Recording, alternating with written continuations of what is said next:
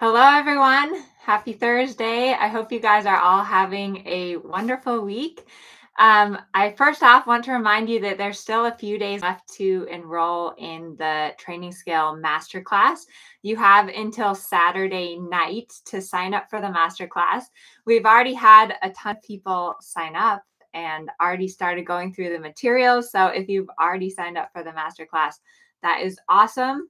Tonight, I have a few questions. I have a lot of notes to take. These are my notes to go over for tonight's lecture. We didn't have too many questions, so if you guys have questions, feel free to put them there in the chat. Hi, Amy. It was so good to talk to you last night, Amy, about groundwork. But tonight's theme, since we're launching the Training Scale Masterclass, again, is I'm going to be talking about the dressage training scale.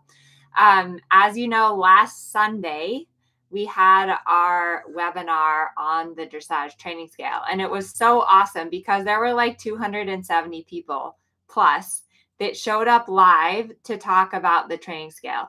And I'm so grateful to have this community and to see so many of you guys dedicated to your training. Hi, Peggy. Hi, Jackie.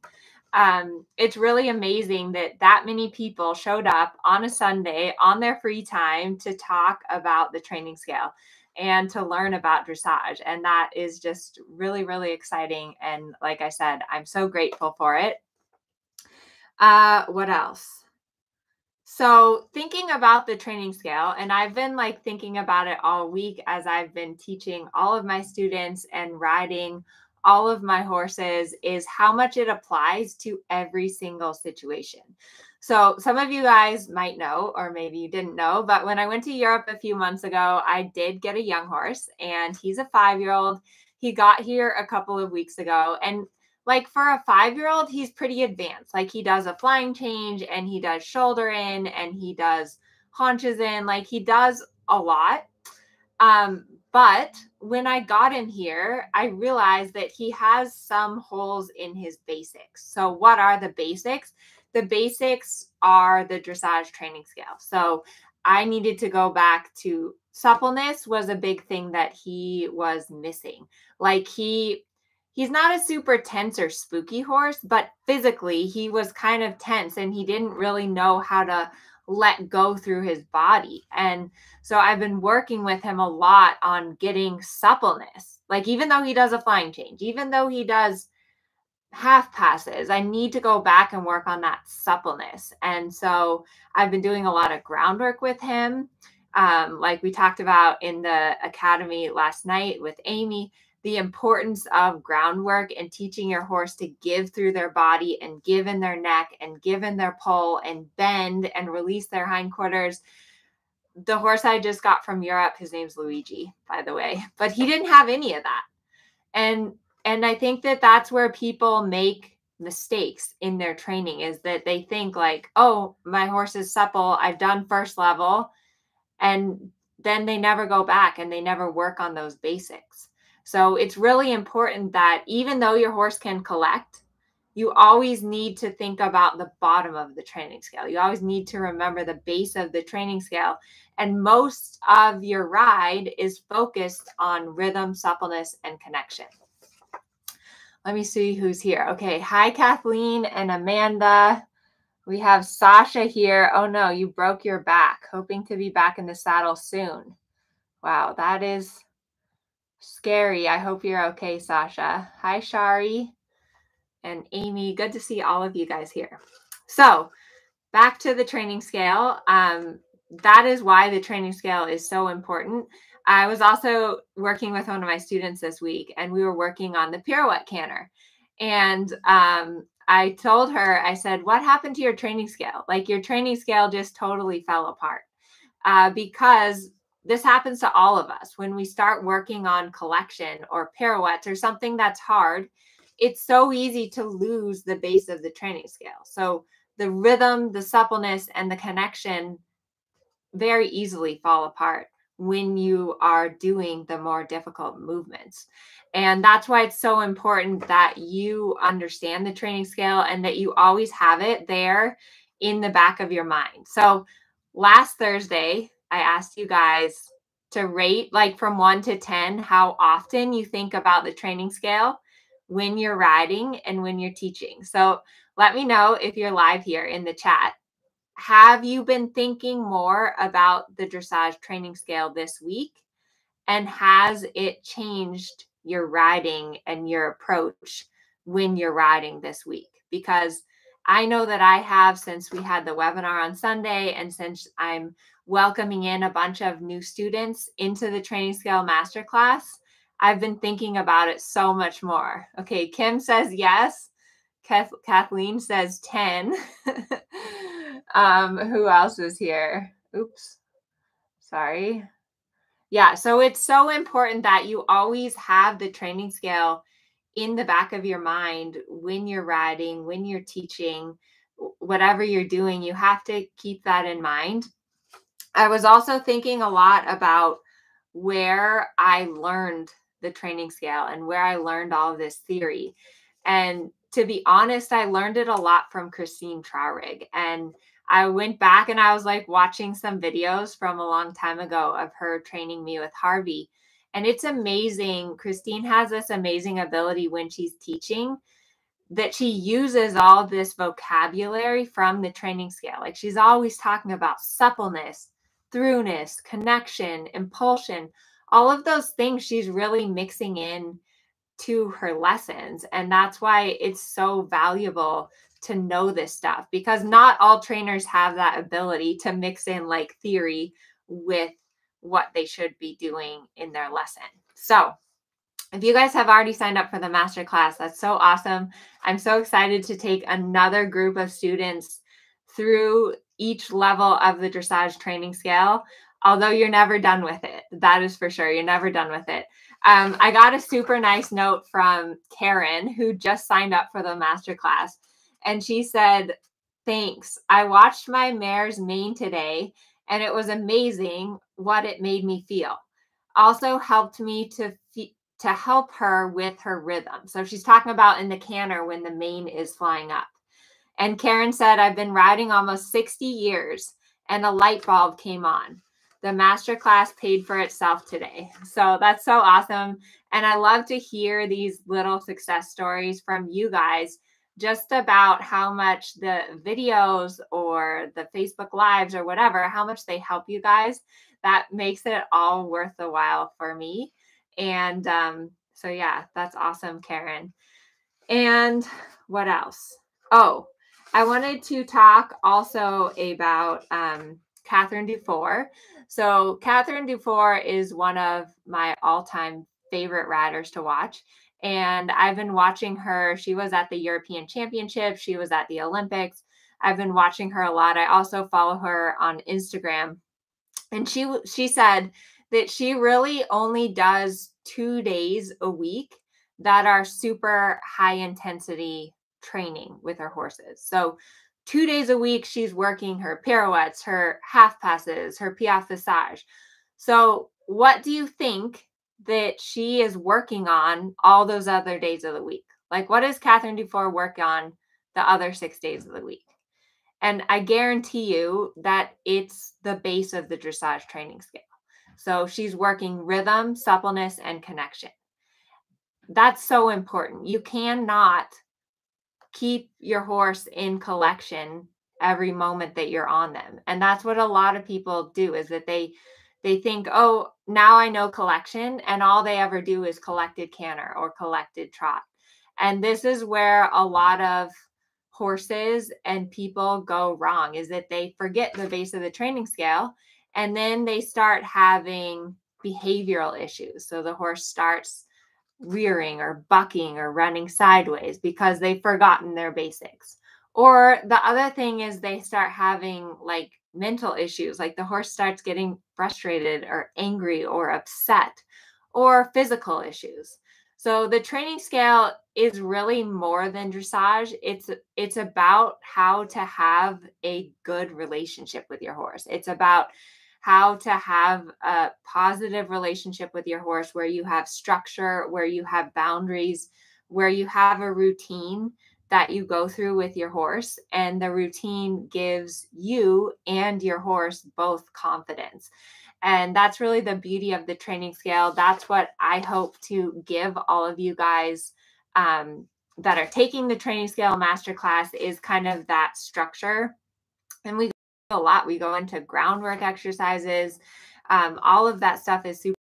So for those of you guys that haven't signed up yet, or that you have signed up, we're going to do an orientation call this Sunday at 10:30 a.m. just to kind of like meet and greet everyone.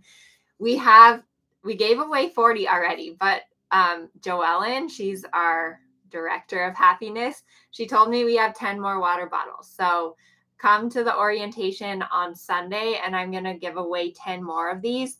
If you've already taken the course, you can come and maybe you'll get lucky and win a water bottle. These have been in such high demand, and they are super cool. So you can put cold or hot or whatever in there. Okay, so I have a couple of questions tonight about the training scale, not too many. So one is from, her name is Catherine, I think. How do you balance rhythm and suppleness? So she said that when she gets her pony to be really supple and loose, that the rhythm she starts to lose the rhythm, like the rhythm and the tempo start to get all over the place.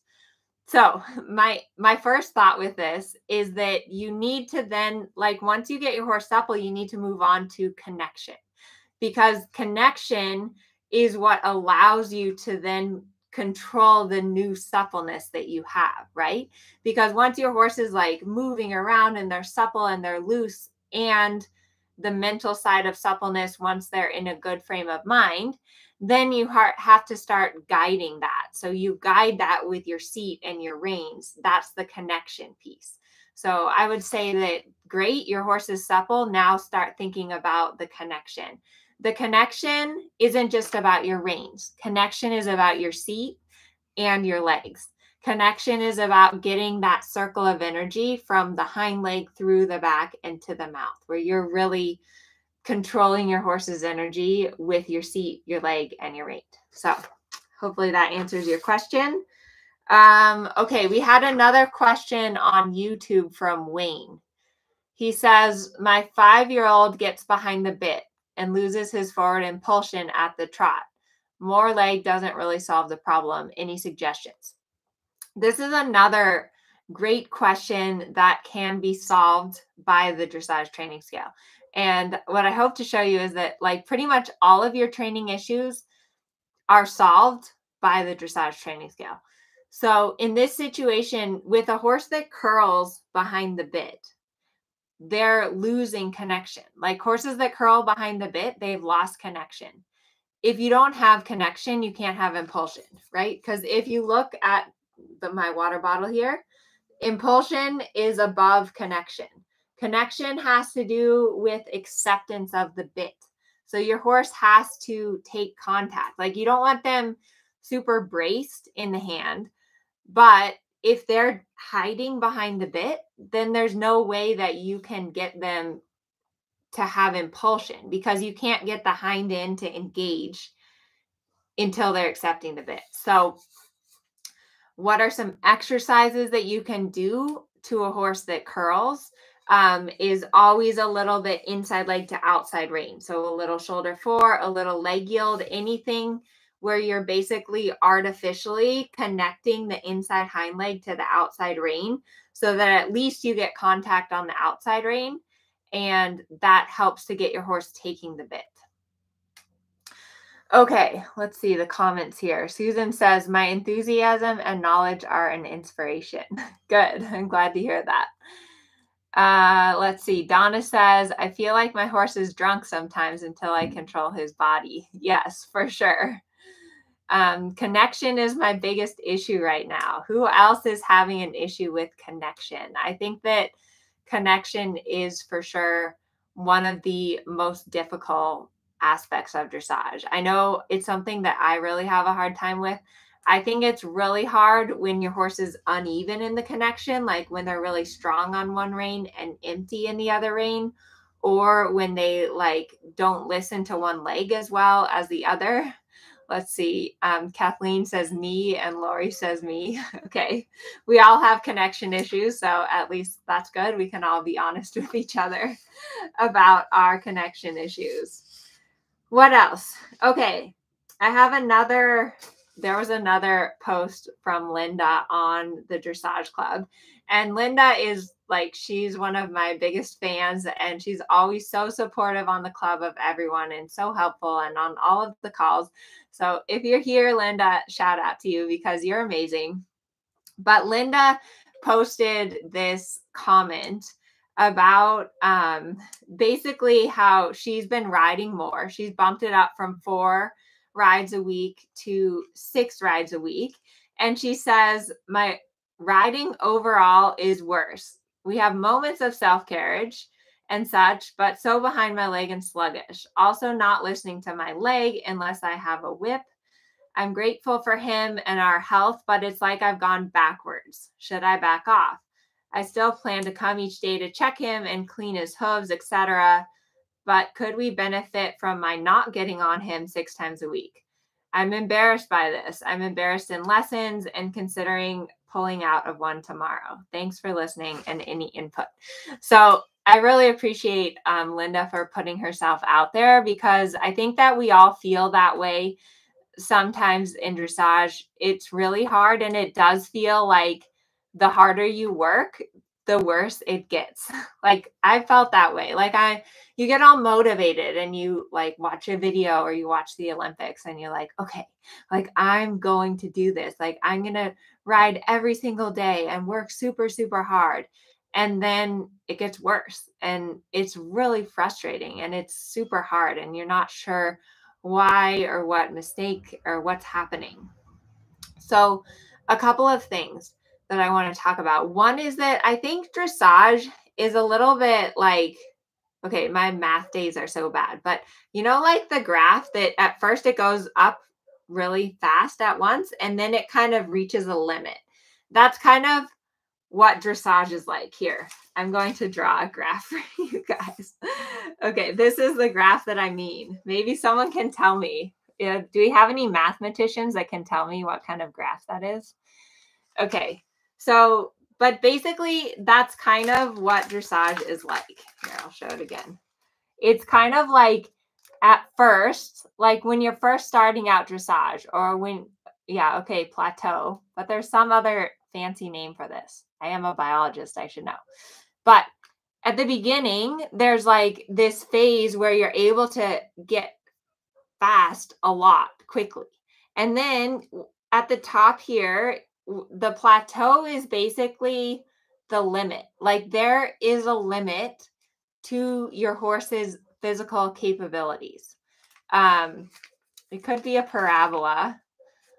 Yeah, Sasha, you might be right. But anyways, so there's a limit to what your horse physically can do.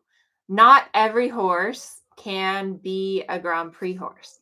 And so I think that it's important to kind of recognize what your horse's limit is and to be okay with that. And that's not to say that, you know, you can't keep learning and can't keep trying things, but you also need to kind of know that there is that reverse curve where like you're going to make a lot of progress and then you're going to reach a little bit of a plateau, and that's okay. The other thing that I want to say is that sometimes in that plateau, sometimes when you're actually getting worse or not making any progress is where you're actually learning the most. So sometimes in that struggle where you feel like you're getting worse or you're trying really hard or you're trying new things, that's actually what happens right before you have a big breakthrough and you get up to the next level. So it's important to recognize that as well. Now, that said, I'm a little bit, I think a lot of us are very type A, very hardworking. And so we think that the more is better, right? But that's not necessarily the thing. And I think that it is really important to give your horses full days off where you just leave them alone. You don't get on their back. You don't ask anything of them. Those rest days are really important. And I remember when I was first like really training dressage, here in California with Sue Martin, and she was so strict about 2 days off. Like, she wouldn't let me ride my horse. And I was always like, I was so bored. I only had one horse. I really wanted to ride him. And it was just like, no, like Thursdays and Sundays, the horses are off. You don't ride them, because physically what we ask of them is very demanding. And so they do need those days off. And like I was talking about before with Catherine Dufour, I was surprised. She said she only does 2 days a week, high intensity training. The rest of the time, she's focusing on basics. She's taking her horse out in the field. I mean, she's obviously riding more than twice a week, but we cannot expect our horses to perform at like full level every day of the week.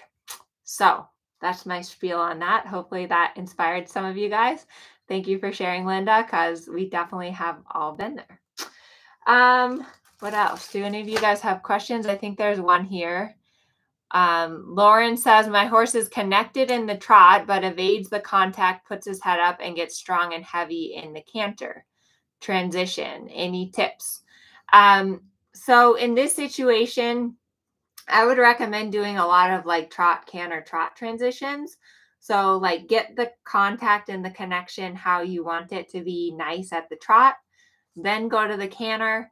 If your horse starts to get too strong, then go back to the trot again, until you can just kind of connect those dots.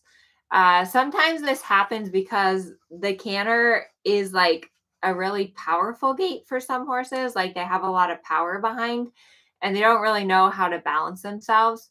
So lots of transitions. The snowman is also a great exercise. If you don't know what the snowman is, search my YouTube channel because I have a video on it.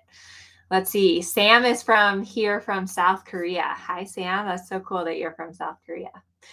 So what else? Yeah. So you guys, we have until Saturday if you want to join the Training Scale Masterclass. This course, I only do it twice a year. So it won't be available again until 2022, which I like can't believe that it is already going to be 2022. So if you want to get into the Training Scale Masterclass, you should do it before Saturday because it's awesome. On Sunday, we are going to be having an orientation call for the new students. So if you're already enrolled, I hope to see you on Sunday. It's optional. What else? Oh, I wanted to read one more comment from Barb. So Barb said, having had many instructors in my riding endeavor, I can say without a doubt that none were able to explain the whys and hows and importance of the dressage training scale as Amelia. I was a firm believer that there was no need to learn anything about the training scale until I took Amelia's course. Only now, after the course completion, can I say this is why things go wrong and this is how to fix them. And this is important because it will keep my prized possession, my horse, happy and healthy. So that's a nice testimonial from Barb, who took the Training Scale Masterclass. And it's a little bit complicated. Like once you learn the levels of the training scale, is then you think, okay, how do I actually apply this concept to my training? And in general, of course, you start with the bottom and you work your way to the top. Like that's in general how you should use the training scale. However, it's not like you need to master every level before you go to the top level. So, for example, impulsion comes before straightness on the training scale. There are times that, like, if your horse is super crooked, I mean, like if your horse is like going down the rail like a crab with her butt way to the inside, that could be inhibiting impulsion. So there are times that maybe you need to get your horse straighter and that is actually going to improve your impulsion. So definitely the training scale is a guide, but there's times that you kind of skip around in the training scale. And then also I think that sometimes when you go up to the top, like with a young horse, for example, or a green horse, I'll test out the collection. Like I'll just work some collected movements and I'll try to figure out what falls apart. Like, which piece of the training scale falls apart? Is it the connection? Is it the rhythm? Because when I see what part of the training scale falls apart, that tells me a lot about the horse, and it tells me a lot about what I need to help the horse with. So that's a lot about like what we talk about in the master classes. There's tons of exercises specifically for each level so that you know exactly, okay, what's a suppleness exercise that works for my horse? What's an impulsion exercise that works for my horse? And every horse is a little different. Like every horse has different strengths and different weaknesses. Every horse, certain exercises work better for some horses and riders than for others. So you need to take that into account. Like I do not train all of my horses the same way. They all have a little bit of a different recipe. However, I train all of my horses based on the dressage training scale, just like every other top rider. So all of the top riders that you guys see winning gold medals at the Olympics train their horses based on the dressage training scale. And I guarantee you that the majority of time that they spend riding their horse is focusing on the bottom of the training scale. That's why it's a pyramid, right? It's not a square. It's not a reverse pyramid. It's not a funnel, right? It's not a funnel. It's a pyramid.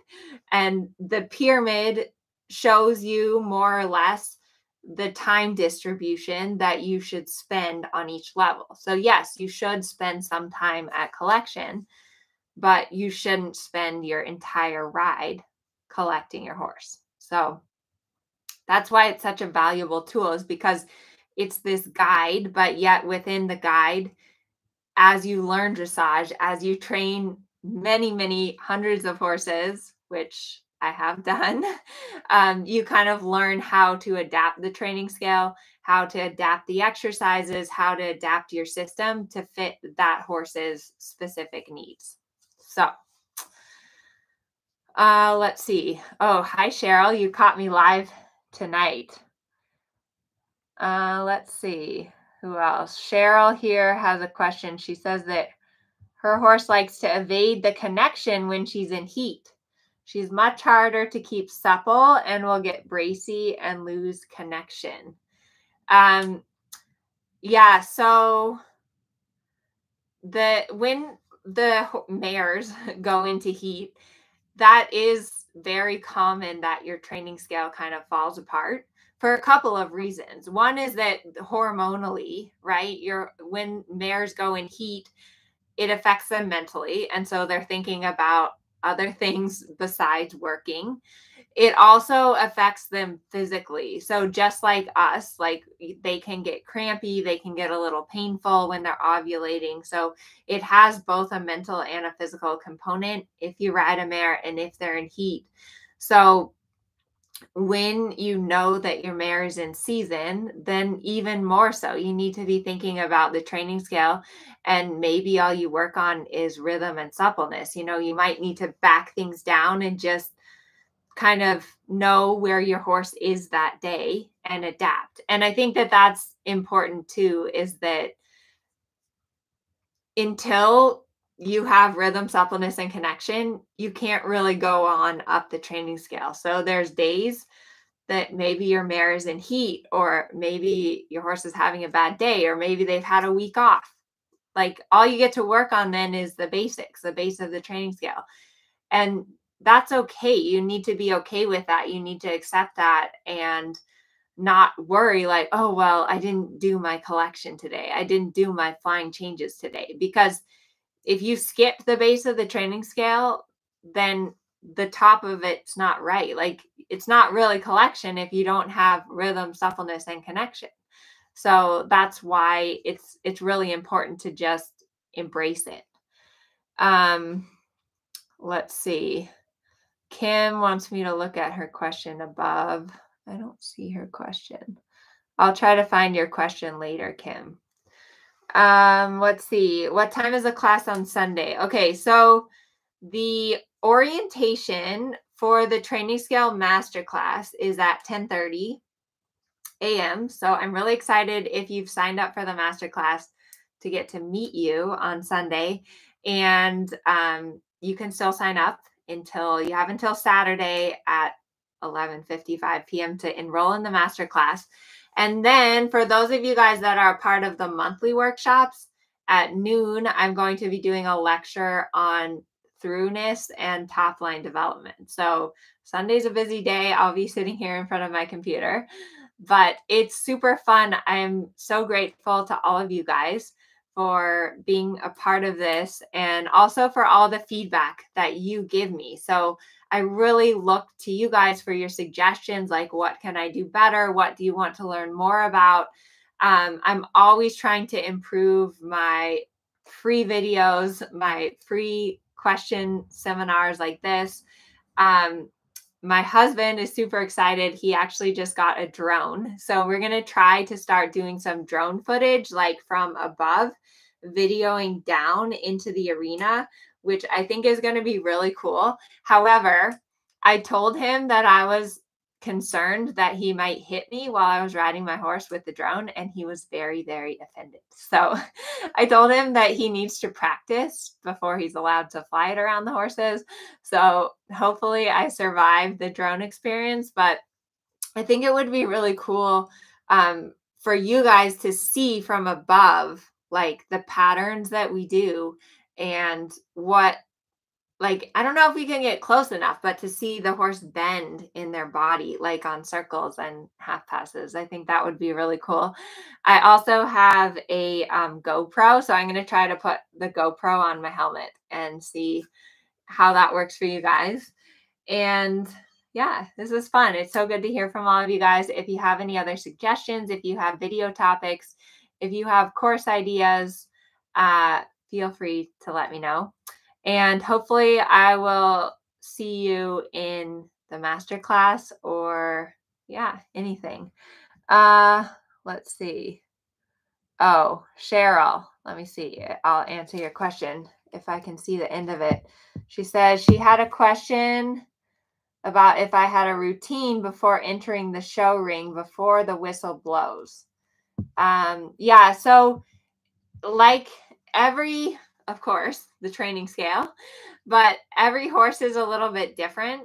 Some horses, I feel like when you go into the show ring, they need time to just kind of relax again. Like I'll even go posting trot and take them a little deeper and a little rounder and just focus on rhythm, suppleness, connection. Other horses, I kind of want to pump them up a little. So I'll like go into the ring and maybe do some transitions like trot, halt, trot transitions, but it really depends on the horse, what my routine is going into the show ring. But I think when you're warming up is so important to remember your training scale, because that's what the judges are judging you on.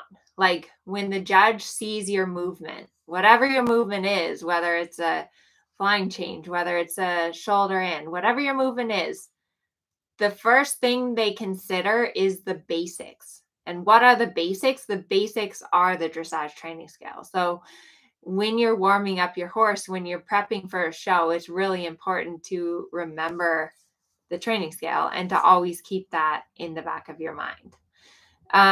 Let's see, Sasha. Yes, it will be interesting to see how the horses react to the drone. Usually they don't really care, because there was one flying around at my barn a few weeks ago. If it's far enough away, they don't really care too much. But like I said, I think if you accidentally ran the drone into the horse while you were riding, I think that could be really bad. So hopefully I'm not risking my life just to get you guys some awesome video, but I would do that for you. So I'll keep you posted. And yeah, thank you all for joining me tonight. If you haven't yet and you're still on the fence, you should take the masterclass because it's an awesome course. Good night, everyone.